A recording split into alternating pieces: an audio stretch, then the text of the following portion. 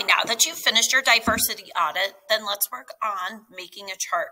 So one of the things that you're going to have to do next is go through your columns and then add them all together. A really quick way to add all your columns together is to just come up to the top, select your column all the way to where it says total.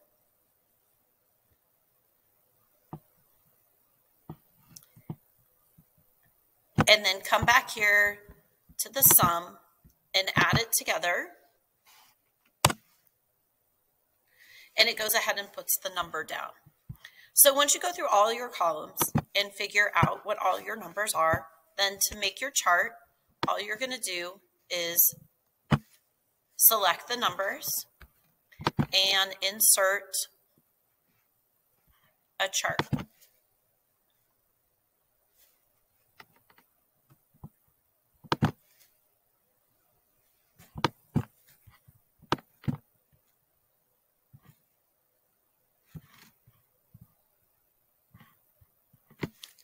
All right, and this is my chart.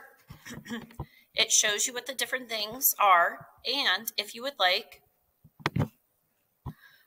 for your chart to show some of the different types, you can, create a different type of chart.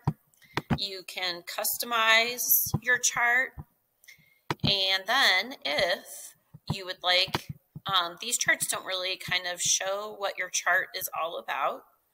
So you may want to actually, I'm going to delete this chart. I'm going to go back to the top, and I am going to select these two rows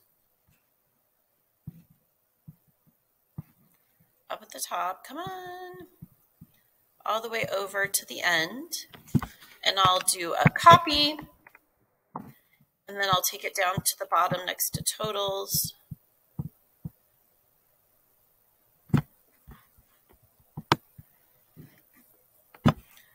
Put it right here, and then copy it.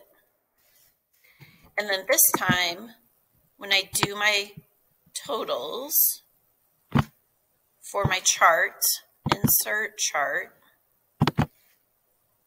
it's going to tell me then what all those different columns basically mean. And you can select